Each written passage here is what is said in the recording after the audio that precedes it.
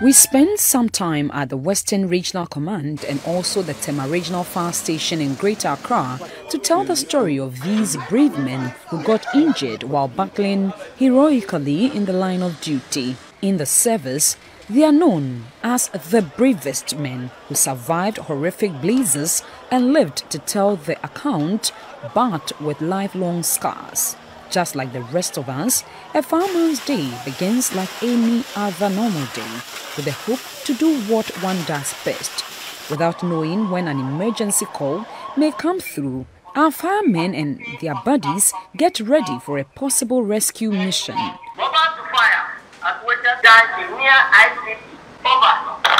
They arm themselves in their turnout gear: boots, trousers, jacket, gloves and helmet.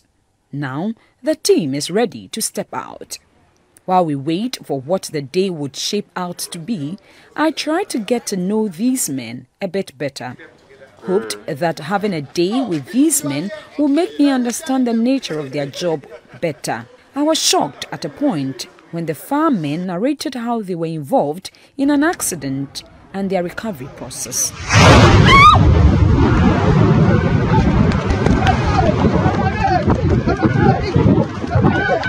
The firemen also recounted a gas explosion at the Ghana Household Utensils Manufacturing Company, GUMCO, a household utilities manufacturing company popularly known as Chinese at Sekondi Takoradi in the Western region on May 9, 2017 that left more than 100 people injured. The explosion, which occurred at about 7 a.m. on Tuesday, led to a 4-hour traffic jam in the Twin City. The tanker carrying 30,000 tons of liquefied petroleum gas was offloading into 2 giant LPG receptacles in the yard when it started leaking profusely. This led to a fire which caused the tanker to break into 2. The firemen told the crew they came to work hoping to close peacefully and return to their families.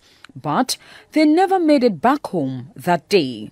In fact, some of them rather found themselves in the hospital. As we were about to try to organize, all we heard was the sound. Boom! Then I can see my crewmen, everybody scattered. Someone in the gutter. In fact, I fell in the gutter. I don't know what happened, but I found myself in the gutter. Through the waves of the explosion, it was serious. Everybody was hit badly. All that I remember that I was in the Gapo hospital. The gears that we are wearing, they are all on fire. I have to be tearing my dresses off. They started rolling on the ground so that I may put the fire off. So after that, then one doctor came and sat beside me and said I should talk for him to hear. And the doctor said, my voice has started changing, but if they keep me here for 2 hours, I'll die. So they have to make provision and fly me to the nearest ICU center. So after 5 days before I realized that, where am I? I'm at the hospital. Where is he? They say, oh no, this is what happened to you, calm down. I stayed there. They started doing the peeling of the blisters and other, because I had multiple bends. Almost about 50% of my body bent. I bent my face, my back, my limbs, my legs. The lucky I made is that I couldn't get the bend at this area, at where my tummy is, like it should have, which should be west. I received treatment over there for 93 days in ICU. Intensive care. I was hanged, both my legs and I couldn't lie at my back, because when you lie on the saw too, it doesn't heal. Honestly speaking, it is not easy. Sometimes you go to the dressing chair, you get to your turn, you tell the person, master, please go. Because what you are feeling in your body, and the kind of painkillers, the drugs that they've been giving you to, it's not small drugs. They've been giving Pethidine, Tramadol, and morphine. Then diclofenac, 750. Pethidine 100. Before I can do dressing. When they start my dressing from 8, they finish sometime 2 p.m. They took another part of my thigh to build my ear. Now my ear have been built to my skull, so they are now going to remove the ear from the skull. Now they will be doing implant that will let the hair also grow back. In the process of laying the length of hose, no, me hose our appliance no say me could lay na ASO something G host ne say me koyi another one embra. Nti me di host ne man na me tell say me koyi another one aban. Me dan me chi na me say sound be boom e wo me chi. Dia me hu ya ne say mframa bia abɔ me. It moved me from baby am gine ekɔ somewhere where the car is like a bomb. Into me when the crowd a bomb is, and then I heard a lot of people shouting Raddy Jimmy, Raddy Jimmy. It's a bomb me call Toho. Into me Toho na me share na your duty driver no so at the former or crow na me say Sadia me so me crow akaneso. So your crow na me who say me has say how if you na HDM me da ho say me nkobio. The I and the who cry me. I quite remember say you could do hospital hono. Blisters in the form me way no. Omo be fire and one after the other. Okwa na omo de ghost abo. I think say Savlon. No omo de afa ukro ni so awa ukro ni mu nia. So then you see say the first layer skin ekọ na ka white. It was too much. Tanka no explode you know. Osuna esevu manimu nti me pie na me hu ye say me sanu me no de ahia matale no so ahine mom machi no de na me hye ina you be on inside me overall inside nti machi no de anhye nti me nsamienu na mano na ehye prepare sa na ka bia mfa road no so nti afia kwanta house bia na che say the dead bodies akoba bi na With the injuries, some were scarred for life. They tell us that their deformity affected their families, as some family members had to quit their jobs to take care of them. The news team spoke to a wife and a mother of two of the victims in the Gumko gas explosion.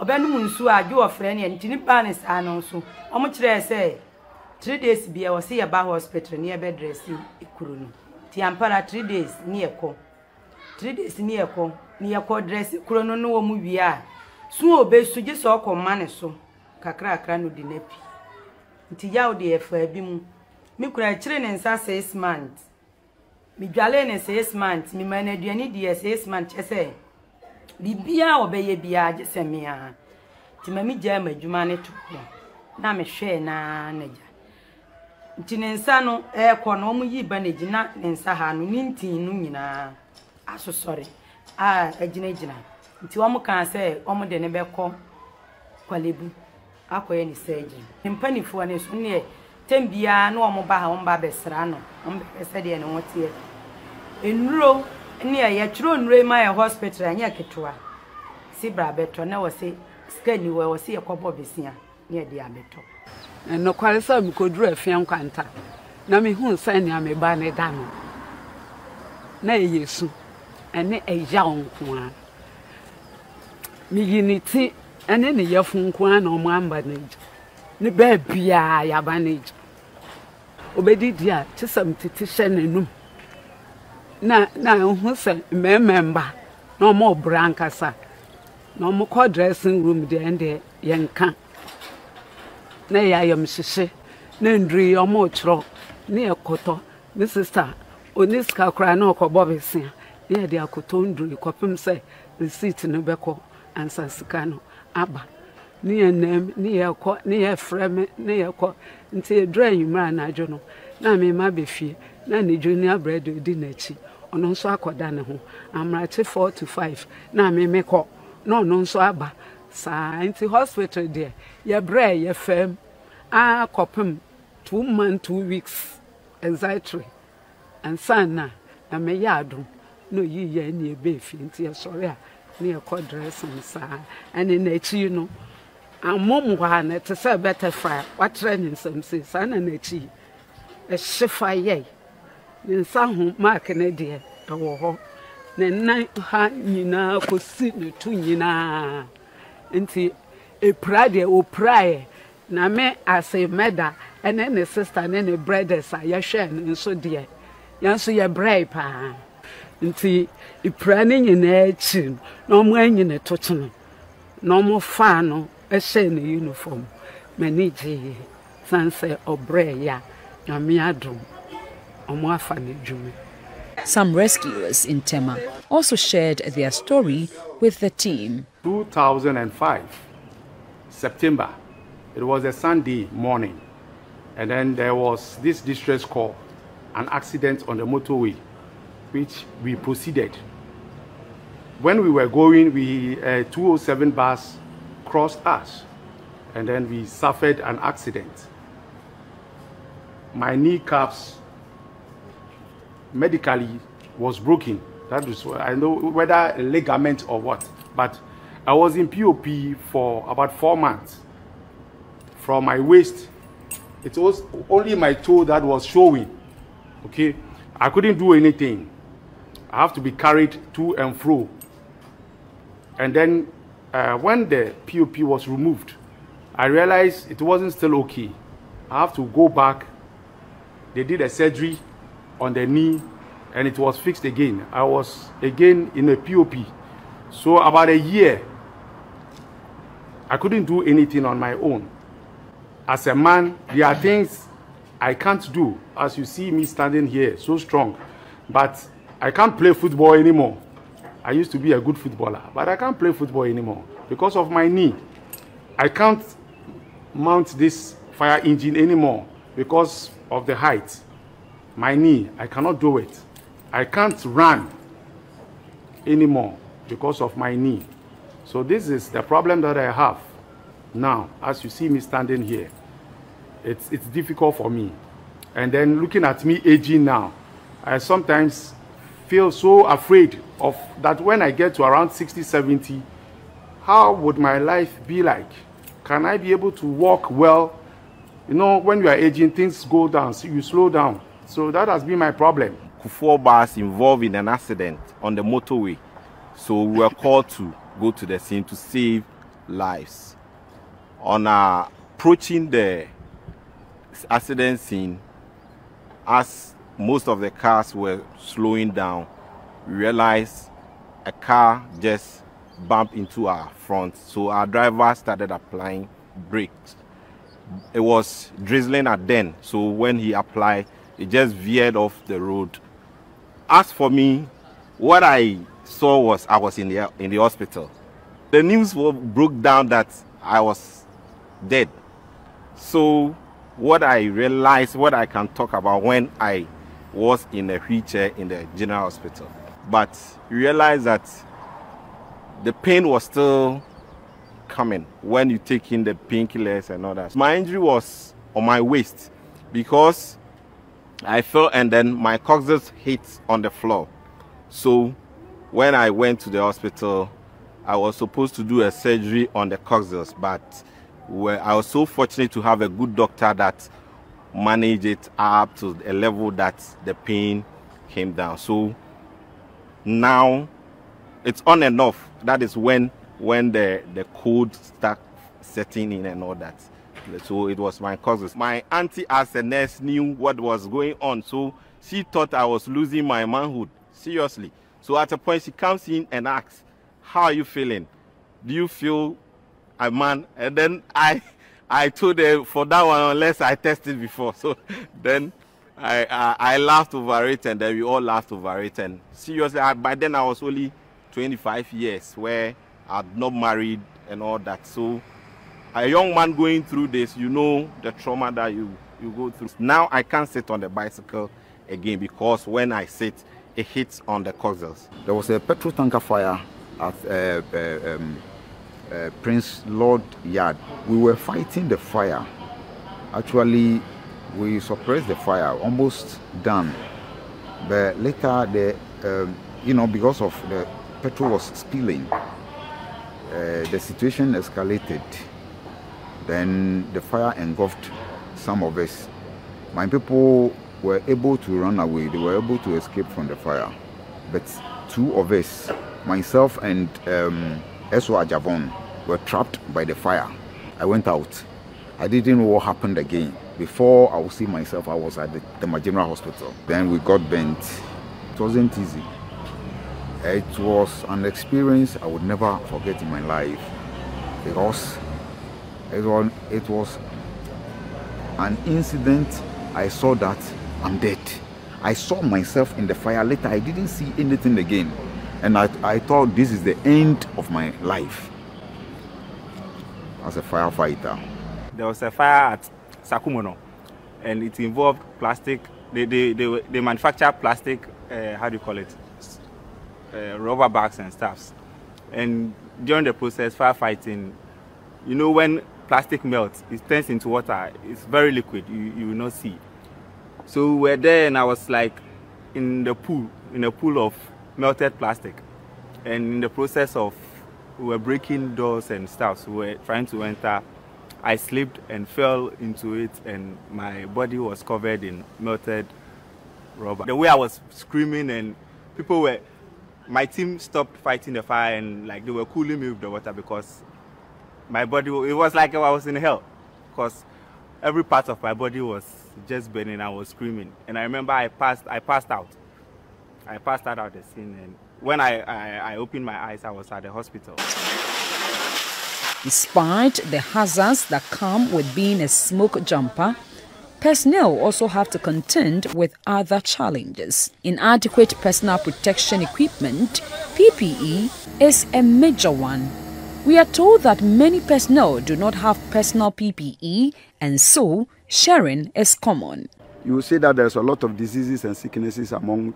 We have a lot of sicknesses, but the PPE that we wore, when I wore and I go home, the same person will take over from me, will want the same PPE, including the boot and everything, the face mask and everything. I will change over to somebody and the person will come over. Even when I send it to fire and the thing is wet, when you count, there's none. The same thing you have to maneuver, or you have to look for anything of your own and done and want and go and fight the fire. At least everybody should have his own face mask because I breathe into it. Incidents, I was in overall.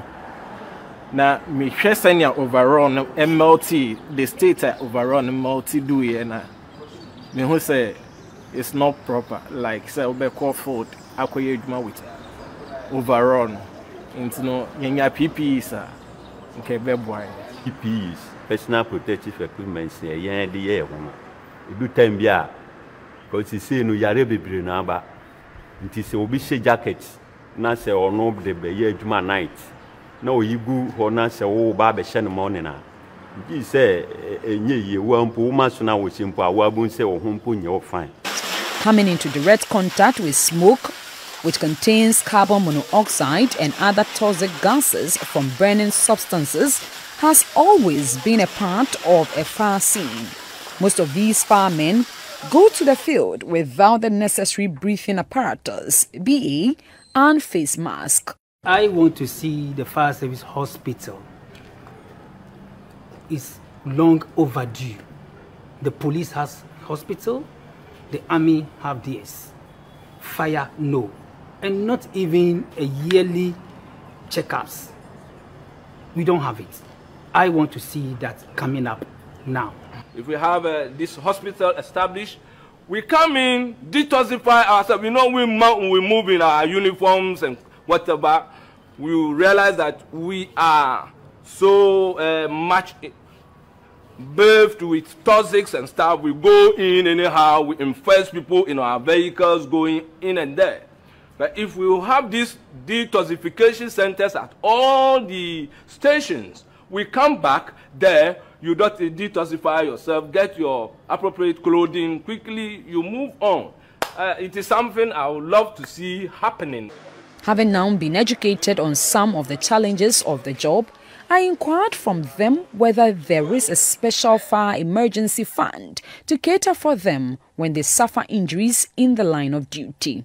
According to them, the Ghana National Fire Service refunds all the monies spent during hospitalization, and they also get a workman's compensation where applicable. But there is no special fire emergency fund to cater for them after an injury. There is also no comprehensive insurance for firemen in the country. They also say even where a refund is applied for, the paperwork takes a while and they sometimes have to borrow to cover their bills before money is spent is refunded. As for the medical bills, if you don't have money, it will be a problem. You You pay later, then you submit your receipt to the management, and the service will refund whatever you have lost.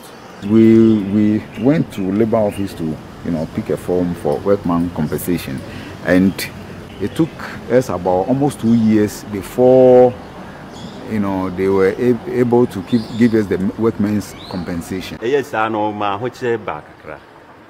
Tina Bessiana mebo, me ba welfare, me be J Bessia, me call other companies, me call J Bessia, and me live because Debiano, me no bano ne fuka ne aba hospital, me no ya sanya fuako.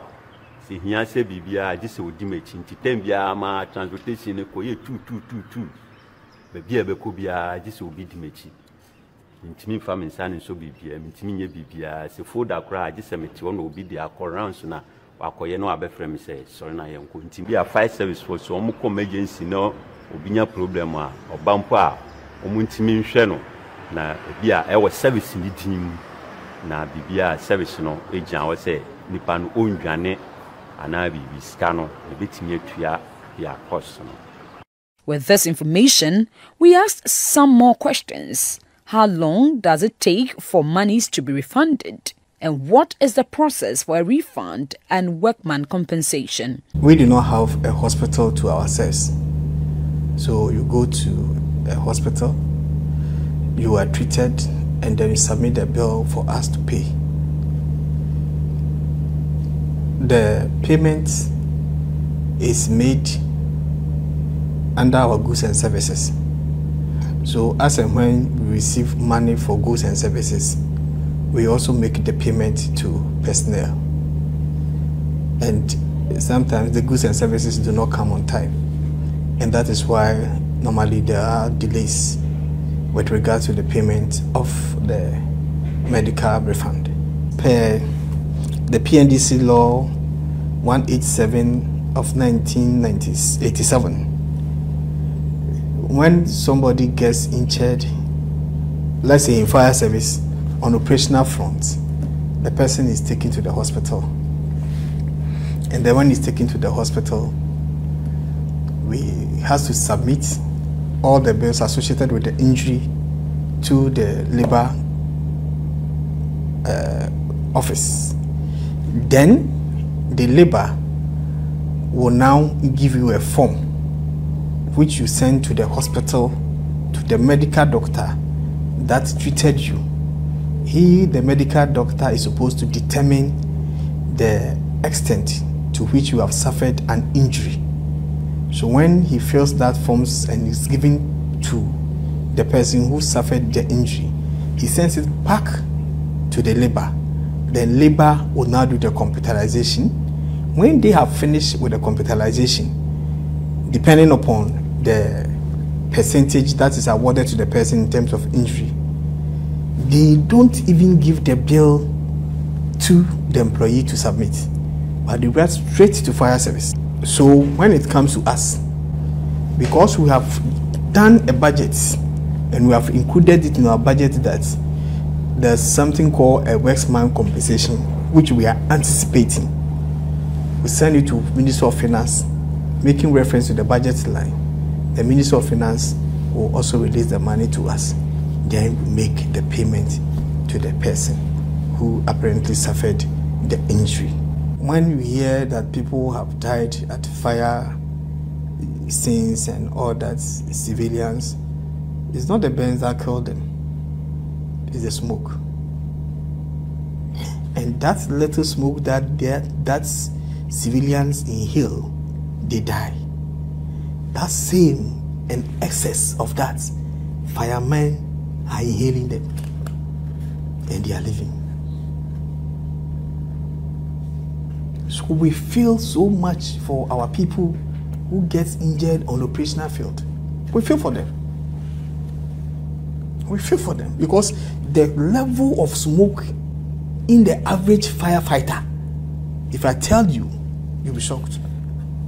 To the extent that a fire officer who has never smoked cigarette before, never taken alcohol before, goes on retirement, go to the hospital, and he's told, my friend, you better stop smoking.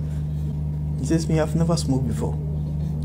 He says, I'm telling you, look at your lungs. It's there on the screen. Then he gets back home, go through his memory and realize, no, the fire I've been fighting, the accumulated smoke. When you go to the advanced countries, after every smoke, every fire, firefighters are taken through a detoxification process so that whatever smoke they have inhaled goes off. But it's not like that in the country. And all of us have taken firefighters for granted. It's not like management of Ghana National Fire Service is not thinking about its staff. We are really thinking about our staff. For the injured that end up with some physical disfigurements, even attending social functions sometimes becomes difficult, and the psychological trauma is telling. The bravest say they are sometimes scared of the sound of their own siren or any form of sound they come into contact with. One funny thing is that you see kids, they normally make fun of certain things. When I get out in the room, they'll be calling me Al-Qaeda, robot. Because when you call me, I can't just turn the head. I have to turn the whole body before I can talk to you. So when they see me Al-Qaeda, and sometimes when you are going in the premises of people, you feel like, hey, Charlie, you look at yourself. Look at how I was going to them. And they'll be asking you questions that you cannot tell lies. How does it? Even some kids will be come and touch it and find out that, is it paining you or is not paining you? It's a whole lot. It's a whole lot. It's a whole lot. When they checked my pressure, I was almost to 200. So I was being put on this nifedipine and lesilopre to be taking it every morning and be checking my pressure. Now I'm a what do you call hypertensive patient, which I was not part. I was not a hypertensive patient.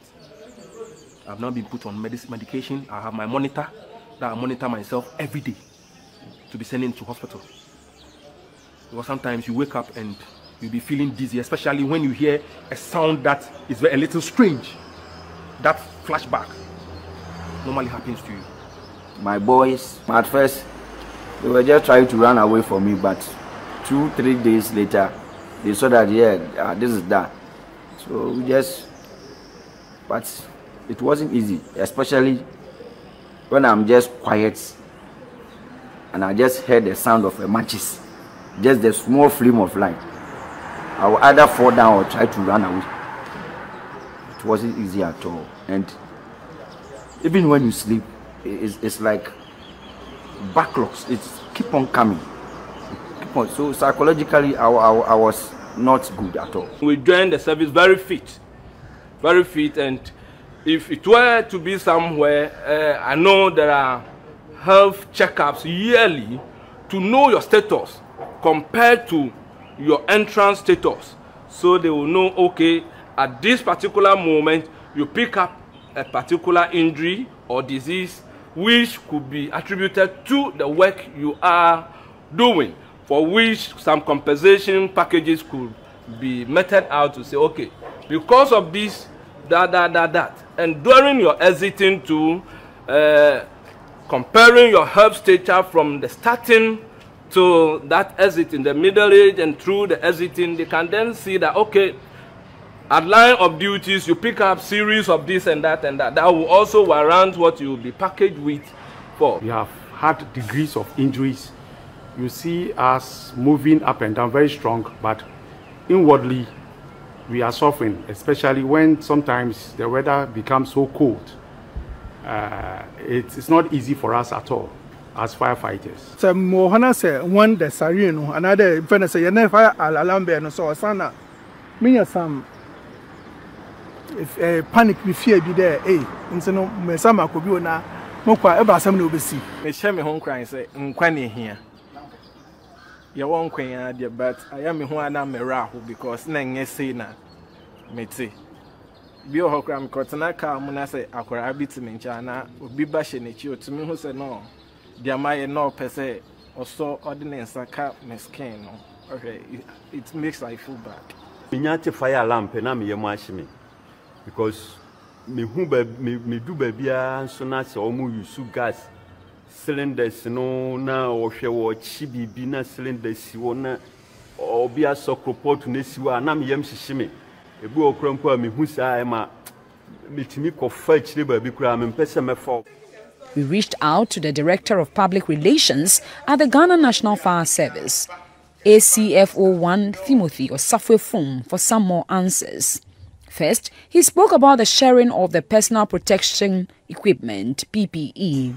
I'm the first person to tell you that we are not even halfway equipped. But notwithstanding, we cannot sit down and say because we are not equipped, we will not work. The little that we have, we make do with what should be done. Fortunately for us, government has given us the go ahead, and we are taking 2 tranches of equipment that under normal circumstances, each firefighter must have his own PPE. However, the present situation we have is not like that. We only have 1 set where if you come and you close and you are leaving, you leave the PPE behind for the next person who is coming to also use the same PPE. Ideally, that is not good, especially health-wise, because you may be carrying a certain disease on your skin. And so if you use the same apparel and I come also use the same apparel, it may transmit that disease onto me. So it is not the best. We are, however, trying to get 1 for each firefighter, dedicated one, so that when you close, you can take your PPE away. I also come and bring in my PPE. But once we have not gotten there, what we have is what we use. And so we provide what we call disinfectant for regular washing of this apparel, so that we'll minimize the transmission of the diseases from one person to the other. For breathing apparatus, we have breathing apparatus sets in the system. They are in abundance. However, the plant that we use to fill is what is down. Every region used to have 1 breathing apparatus plant for refilling. However, all of them have broken down because they have expired. The lifespan has expired, so all of them have broken down. That notwithstanding, the service management have started buying what we call mobile filling plants. Those are portable ones that can fill maybe 3 cylinders at a go. And so we have 1 in the northern sector, 1 in the middle sector, 1 in the southern sector that is doing these fillings. ACFO1 Osafwe-Fum called for proper medical care and systems for firemen. Our job is an emergency job. The minimum is that you can get hurt. The ultimate is that you can lose your life. And so with such an institution, the least we could get is a medical system that easily takes care of personnel. However, this is not the situation at present. We don't have any medical care system that takes care of the firefighter when he is hurt in the line of duty. Every firefighter works 24 hours in a day. So the minimum the state can do for us is to get us proper and adequate health care system to take care of the fire officer.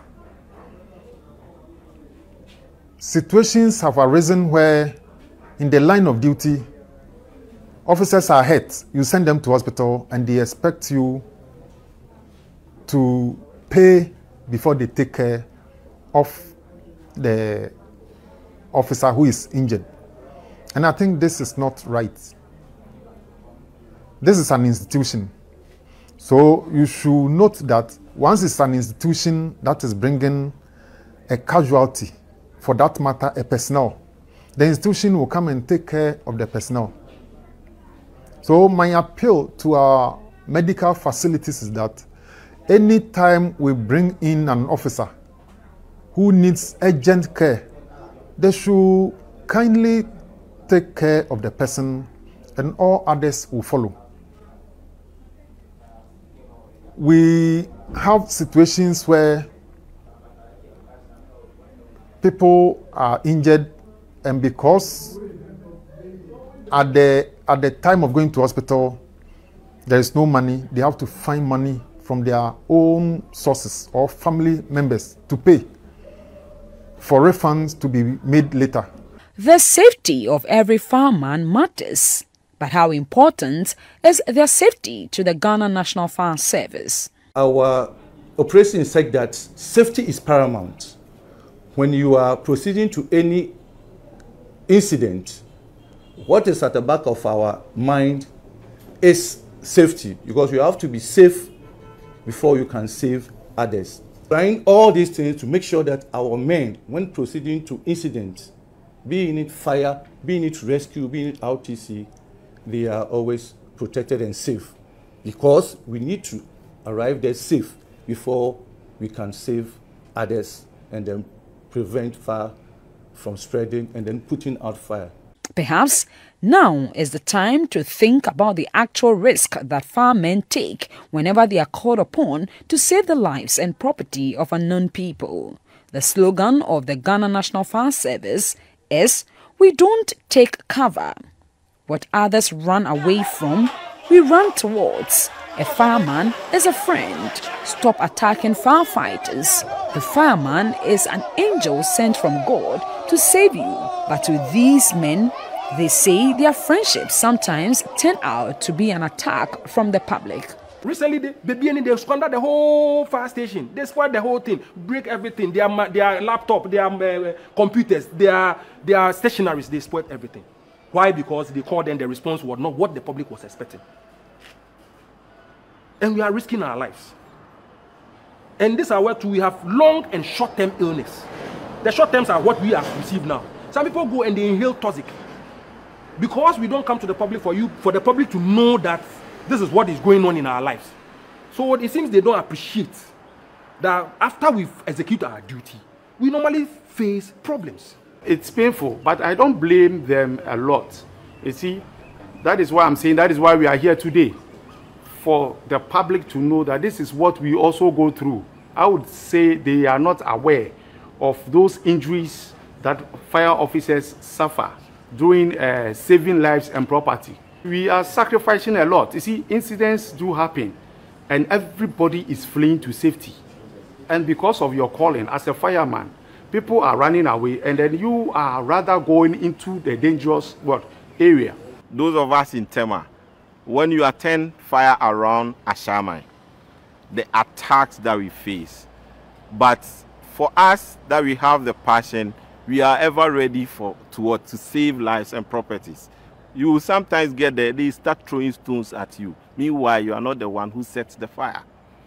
You go and they tell you, oh, these people serve the can, there's no water in the vehicle. But I always advise that when they do that, we don't have to push them away. Let's get close to them and talk to them. Let them understand it.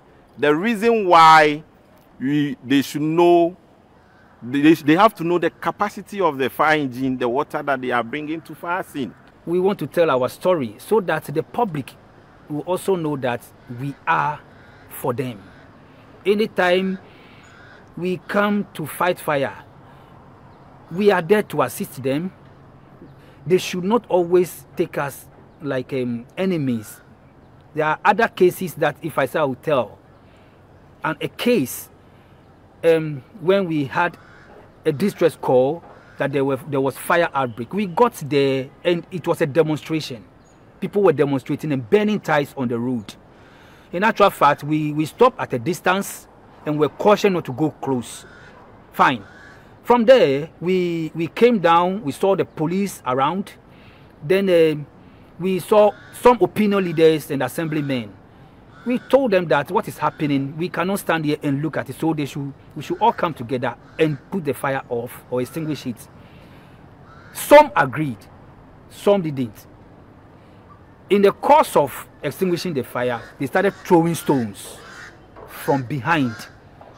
And two of my officers that I led to the fire scene, were injured, one on the eye. Today, he's still having some problems on the eye.